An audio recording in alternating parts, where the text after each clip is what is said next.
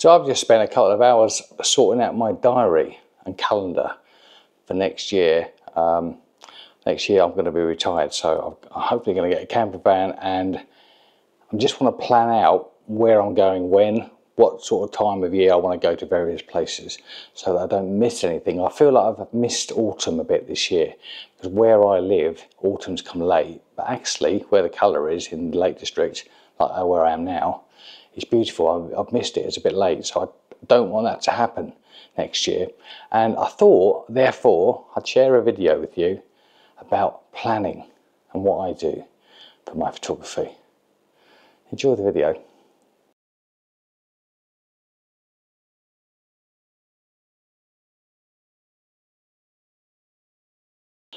So first of all, where do you go? And how do you know about these locations? Where do you find them? Well, there's lots of places to get inspiration from. YouTube, obviously, Instagram, I'd say people post lots of pictures. Obviously Facebook, we're in the Thumbs Up Photography Facebook group, which is a brilliant source of inspiration, growing all the time. And people put really good pictures up in there, and I think, oh, I wonder where that was taken. So that's a good place to get inspiration from. And another thing you can do, if you're not sure about inspiration, where to go, is look at these books. So I've got some books here.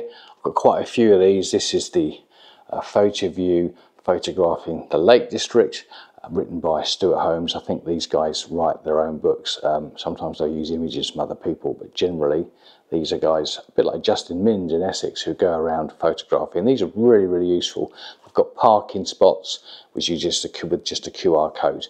Absolutely brilliant. It tells you about the ideas. There's maybe three pictures to take, where to take them from, and then of course you can arrive on scene and go and change and go and scout around and see if you can find something even more interesting. So that's one of them. The other series, which I recommend, is the Photographer's Guide. These are smaller and handier. They don't tend to come with a QR code, but there's certainly grid references in here, and these are definitely commissioned by other photographers. So I think Ellen Bonus, I think she publishes them all, and she approaches photographers for and for inspiration or for pictures, and you can see that they're not quite, I don't think these are quite as thorough, but they're still a really good starting point. You can see that I've bookmarked a few that I like to go back to. I've also used what three words. If I find a location that I really like, I mark the parking spot and I what three words and save it into a separate folder. That works really, really well for finding your way back to locations. So once you've got all your locations that you want to go to, the next thing to do is to think about the time of year you want to photograph them, and that's where the diary and the calendar really helps.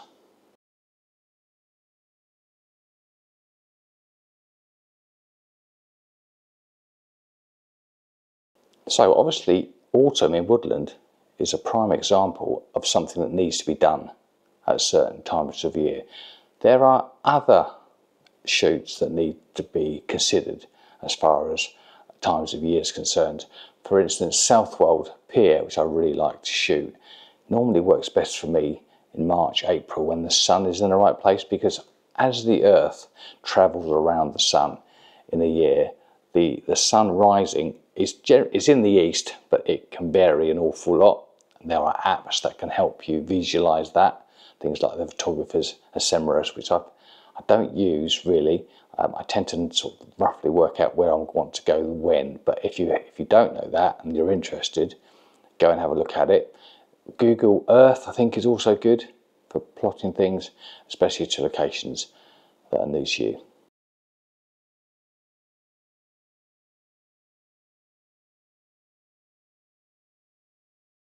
That's not to say that you should copy people, but actually going to a place where somebody's taken some good photographs is often a good start, because then you can work your way around the image, you can find different compositions, and you can also think about the time of year you need to be visiting. So at the moment I've seen lots of woodland pictures, as you'd expect, because we're in November, and October, or the end of October, the start of November, is prime woodland time. So not surprising, lots of really good images. And what I'm doing is I'm making notes of those locations where these places are, where people have had success, I'm just making a note about where I want to go next year. So I'm going to try and book out myself 10 days to go and tour and photograph woodland round about this time of year. I want to stick away from the school holidays if I can, but that's not always possible. So we'll see how we go. And that's all planned in my diary. And now my diary is an online diary, which I share with my wife so she knows where we are and we can work out together what we're doing when.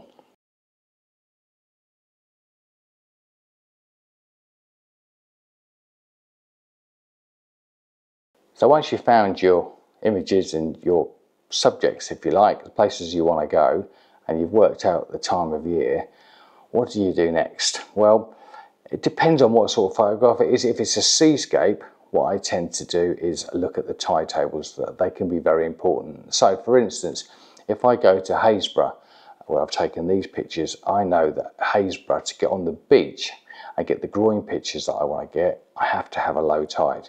So that is going to influence my time of arrival or what day I'm going to go, because if I want a low tide at sunrise, then that only happens once every couple of weeks or around about 2 or 3 days either side.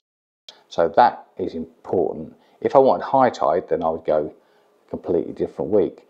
So all of that needs taken into account. These beach huts, for instance, at Osea Island, lovely photograph, but you have to have a high tide.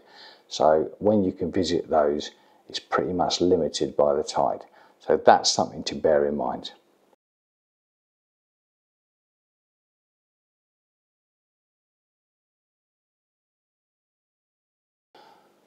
Okay, so we're 2 or 3 days in now, or 2 or 3 days away from the shoot. What do we do next? We've got the tide sorted out, we know where we're going, or we may be going inland to photograph something in the autumn and the leaves are turning. What do you do next? Well, the next thing to check is the weather forecast. I'm a firm believer that some images suit a certain kind of weather. So for instance, if I go to Skye and photograph Elgol, I think that looks better under a stormy sky. It looks really nice. I've photographed it in sunset and sunrise and it doesn't look quite so good. It doesn't look a nice picture pinky sunrise, just doesn't do it for me with Elgol. So that comes into play a little bit, but you may have booked the time off work. You may be limited to what you're going to do, so you may have to adapt. But if you have a choice on whether or not to go out or not, the weather is very important. I use apps like the YR app, which I think is really good because it gives you an hourly picture of what's going to happen. Some weather fronts come in quicker, some weather fronts come in slower. It's not an exact science, but it's not normally that far out. And it might well be that I've got 2 or 3 locations in mind in an area, and if I'm going to have lots of cloud, I might go to one rather than the other, because that kind of suits the shot or the mood of the shot. So those are things to bear in mind.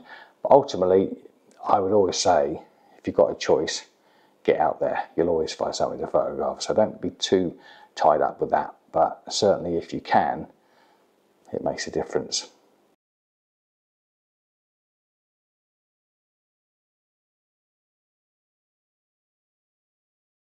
Okay, so you're ready to go. You've got a couple of days for the shoot. I would always urge you, if you can, to go and scout out a location the day before, or certainly have been there before. For instance, tomorrow I'm going to go to Haweswater in the lakes, and I'm hoping to get out tonight to go and scout it out. It's looking a bit unlikely now, but I want to actually drive there and see what it looks like in the daylight, because I'm looking for a path to go up to a viewpoint, and I don't really want to be doing that in the dark. Yes, I can wear a head torch. Yes, I can work out when I get there, and that may well be what we have to do. But ideally, you want to know your location, you want to know when you're going to park, and what I will often do is once I've parked up, I will then do a map back to, or a driving map back to my location that I'm staying at to find out the exact timings, because that is important for the next stage. So scout out your area. The books are really good for that, because these books have got photographs in from pretty much the location. So that's almost like the picture you're going to be getting roughly. So they are quite good to visualize it, but it's good to get your own take on things. And sometimes you can work out compositions, certainly in woodland. And again, what 3 words works really well. So when you're in the dark, you can follow it and find your way back to what you were looking at. the day before.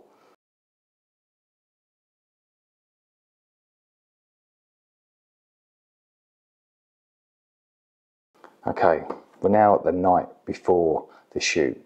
What do? Well, obviously everything needs charging up, so make sure you've got all your gear. I will often leave it all packed in this bag once it's charged up and leave the bag by the front door in case I forget it, which I won't, but the bag's all packed, ready to go. I've got a family, so I often get my clothes out in another room and I'll go and get dressed really quickly.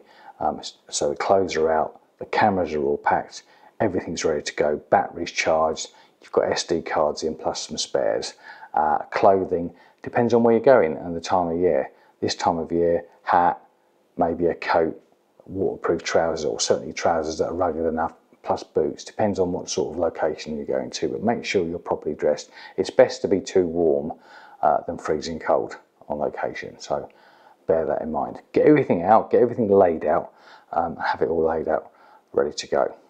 So next thing to do is to make sure you know what time to set the alarm. So what do? Well, in the previous step we talked about recording the time or working out the time it takes from your location to on location. So that might be a 25-minute drive. So that works back. So sunrise time, let's say it's 7 o'clock, 25-minute drive. That means to get to sunrise would take me, well, I need to leave at 6:35, but I like to give myself 10 minutes either way. It depends on how far you've got to walk when you get there.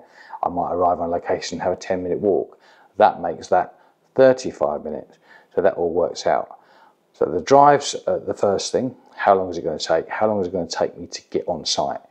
I then leave another hour. So I like to be on site an hour before sunrise, especially on the coast. I think that's really, really important because actually on a coastal picture, on a seascape, the sun and the sunrise is what often makes a seascape, and there is nothing worse than turning up or driving to a location with a beautiful sunrise above, only to find that it's died once you've arrived. If you're going up a mountain or you want a moody picture or there's not going to be a lot of light anyway, then obviously that's not so important. If you're going to do woodland photographs, you want to be after sunrise slightly anyway, so that's all important. After that, I normally give myself about half an hour, time to wake up, get dressed, have a cup of coffee, and then once I've had a cup of coffee, grab the car keys, grab the cameras, and off I go. So for instance, tomorrow, Haweswater is a 25-minute drive. I don't know how long the climb's going to be, so I'm going to give myself 15 minutes, and then I'm also going to give myself an hour, so I'm going to be leaving here about 5:45, something around there. Should be fine. I'm ready to get to location. Set the alarm. If you need to set an alarm twice, do that if you're that sort of person. I normally find that I'm awake before the alarm goes off anyway, and the most important thing after that then is to go and get yourself some sleep.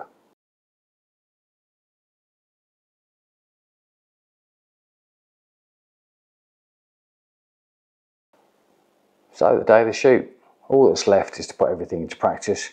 Get up, have your coffee, have your cup of tea, something to eat maybe, grab your bag that you've already packed, jump in the car and off you go to location. And you might find that, in actual fact, the weather apps are wrong and the weather's completely different to what you're expecting. In which case, I'd always suggest, you have two choices really, or three choices. Back to bed, never do that. Second choice is go somewhere else and change your mind, which then puts all your planning out of the window a little bit. So I'm always very cautious of that. And the third choice is the one that I recommend, go anyway and see what happens, because you'll often find that you'll find an image that works even with weather conditions you weren't expecting. Okay, you can't have visualized it and it's not what you were expecting, but it means you're going to come back anyway and do it again if it doesn't work out. But go and try, give it a go, and see what you can do. I would always go and do that.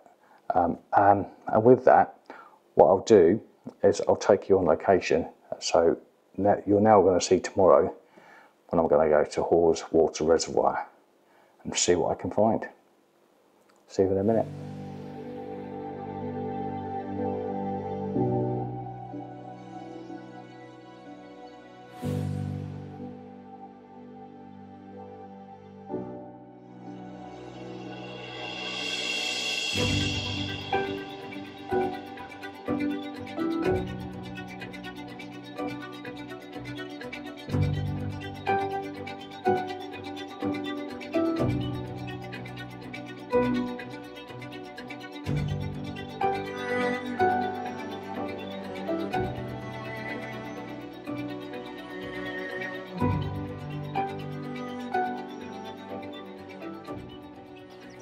And now you've done all your planning, just need to do the shoot.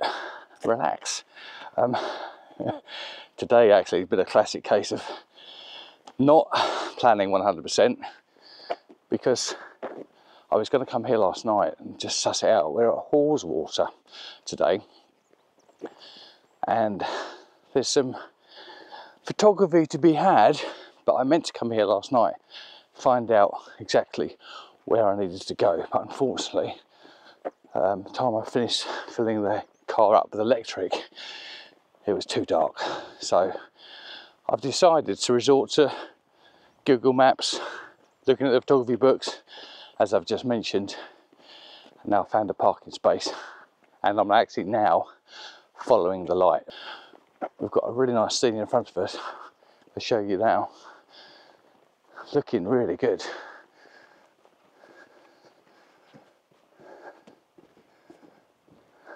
So what I've got to do now is find somewhere to climb up, and I found a little gate about half a mile from the car. So I park the car where it's not going to be in the way, and now I'm just walking a half a mile back to the gate that I found driving past.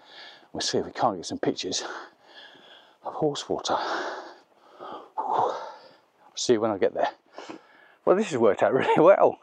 Haven't parked that far away. I'm just the side of the road, a little footpath, and I found this lovely outcrop. We'll show you in a second.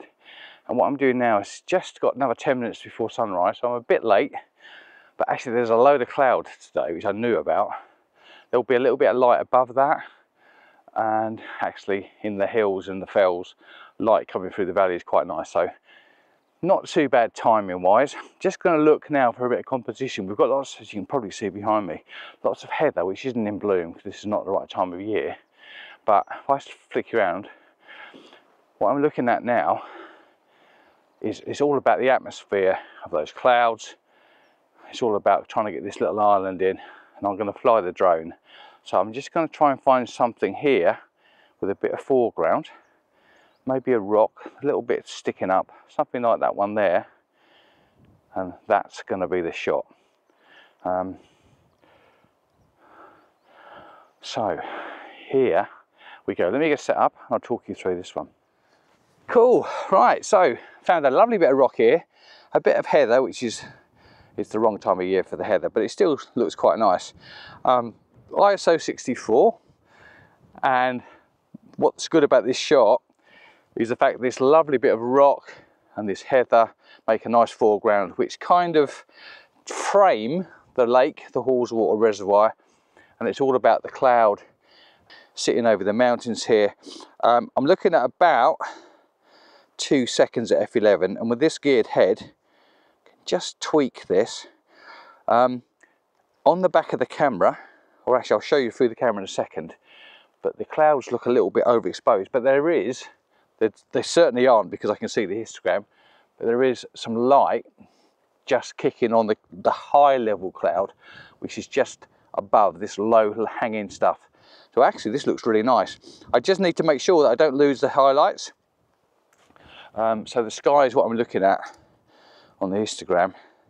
Yeah, that's telling me there's a little bit. So just to be really sure, this is a situation where you could bracket if you wanted. But I don't think I need to with the Nikon. I don't normally. But there's a darker version. So focusing is on the edge of this rock. F11, I'm going to get most things in focus. The other thing to consider is whether I'd need to focus stack this. So we might do another one again, which I'm going to focus on the mountains in the background. So I've got 2 images, one focused here, one focused on the mountains, and I've got 2 exposures, one for the foreground, one for the sky. That's the kind of cover everything situation, or the thing that you can do. I think I'm probably going to end up using just one of those images though, because I think there's going to be covering this. It looks really nice actually. Beautiful day, absolutely wonderful. And finding this places out, something that I highly recommend. It's I haven't planned this brilliantly, but I planned enough so that I've got here knowing roughly what I'm going to expect. And then actually I've then reacted to what I've seen and followed the light and found a composition, which is where I guess the skill, if you can call it that, or the creativity comes in. Right, let me just show you quickly through the camera the composition, and then we'll head back to the office and I'll show you this as a finished image. So let's just take you into the camera. Now this is what I'm looking at roughly. We know that the aspect ratio of this video is slightly more cropped than the actual image, because I'm getting a 16:9 of this video and the actual image is going to be bigger. But that's roughly what a 16:9 looks at. It's kind of a circular composition, so everything goes round. We've got the island here on one of the thirds, and then we've got the gate, or the gap here as the mountains go off. It's all about the cloud at the top. I'm going to darken all this down a little bit. It's going to look quite nice. Not going to make this too moody, I don't think. I don't see it as a particularly dark and moody shot, but certainly there's detail, as you can see, in these clouds, and this is the bit that I'm looking to make sure through the histogram that I'm capturing, because this stuff here will lift out anyway. That's really, really nice. So what I'll do now is I'll just see if I can find any more compositions. Might do a portrait version. I'll get the drone up and I'll see you back in the office and I'll show you what the actual image looks like.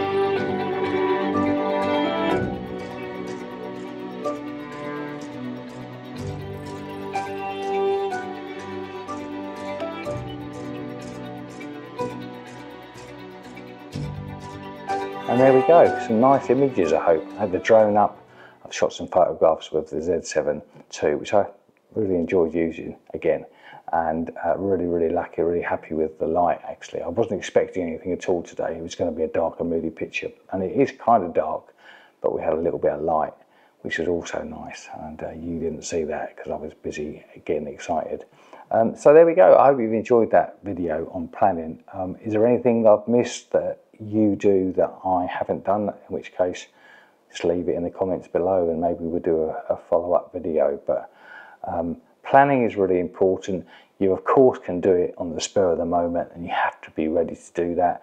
You can just drive around and photograph, and that can be fun, but I prefer to take all of the stress out of everything by having everything ready to go, and that's the process that I go through. So thanks so much for watching. Here come the photographs, and until next week, like and subscribe if you haven't already. See you soon. Ta-ra.